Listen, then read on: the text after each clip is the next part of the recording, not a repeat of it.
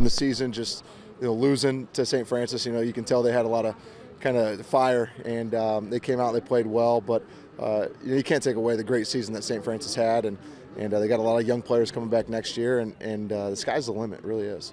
What sort of advice do you give to Pearson going through this hardship in his freshman season, obviously knowing the trials and tribulations that you've gone through?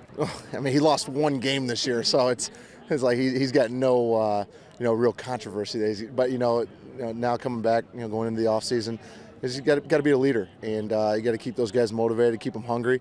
I think things like this are blessings in disguise when you lose, because you come back hungrier next year. I was in the same position a few times, so he'll learn a lot about himself, and he'll really become a leader, and I'm sure a lot of those guys will. And the key thing is just to stay hungry and never get content. So what have you been up to recently? We know that you stepped away from the NFL, but what have you been up to?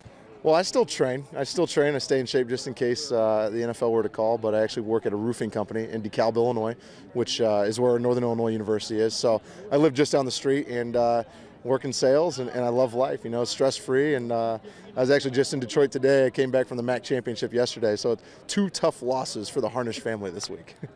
And then got to ask you what you think about Matt Hasselbeck's performance. 4-0.